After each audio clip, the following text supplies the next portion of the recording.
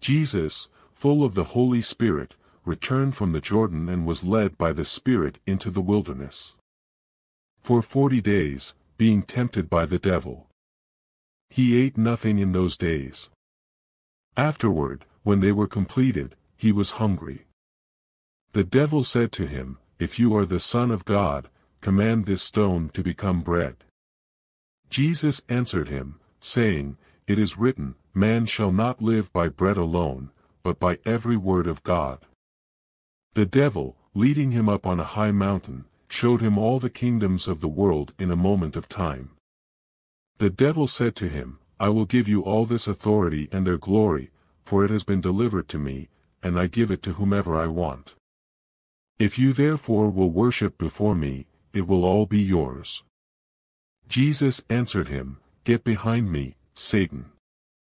For it is written, you shall worship the Lord your God, and you shall serve him only."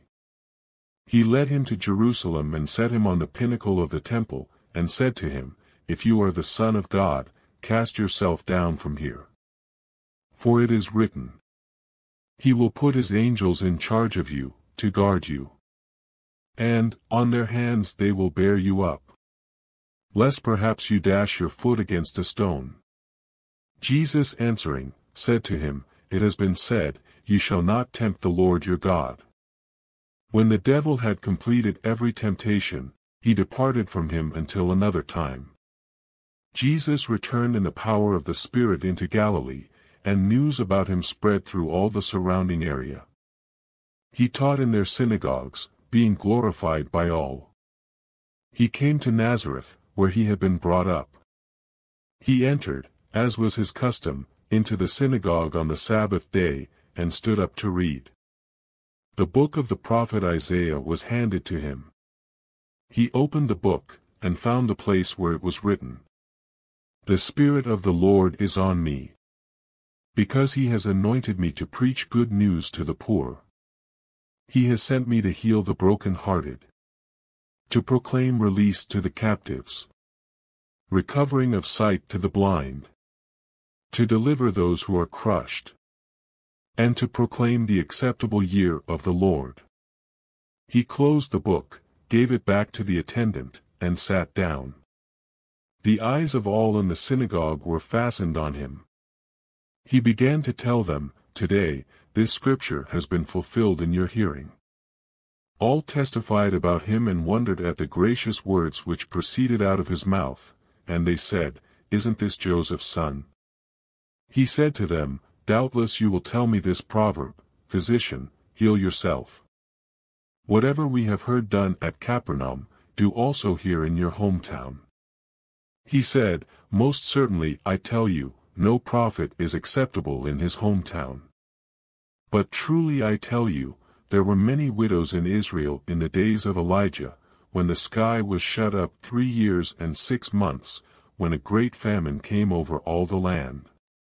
Elijah was sent to none of them, except to Zarephath, in the land of Sidon, to a woman who was a widow. There were many lepers in Israel in the time of Elisha the prophet, yet not one of them was cleansed, except Naaman, the Syrian. They were all filled with wrath in the synagogue as they heard these things. They rose up, threw him out of the city, and led him to the brow of the hill that their city was built on, that they might throw him off the cliff. But he, passing through the middle of them, went his way. He came down to Capernaum, a city of Galilee. He was teaching them on the Sabbath day. And they were astonished at his teaching, for his word was with authority. In the synagogue there was a man who had a spirit of an unclean demon, and he cried out with a loud voice, saying, "Ah!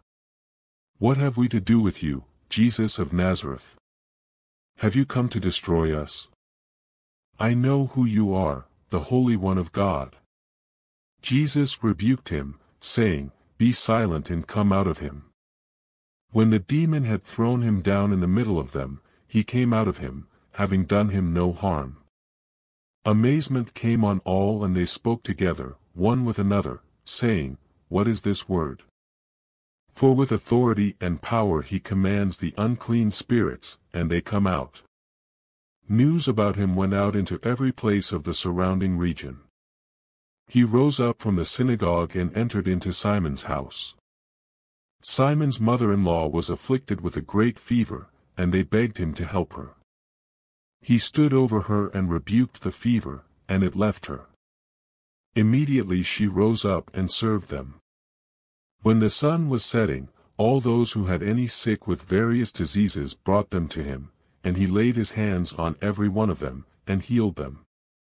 Demons also came out of many, crying out and saying, "You are the Christ, the Son of God."